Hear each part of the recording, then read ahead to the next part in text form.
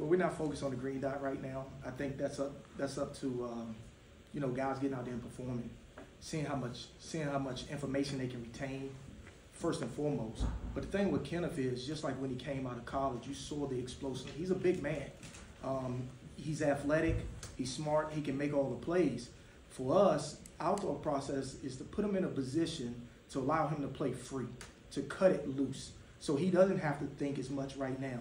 And as we start to let him go out there and cut it loose, and he plays fast and physical in the head of plays, then you give him the other responsibilities.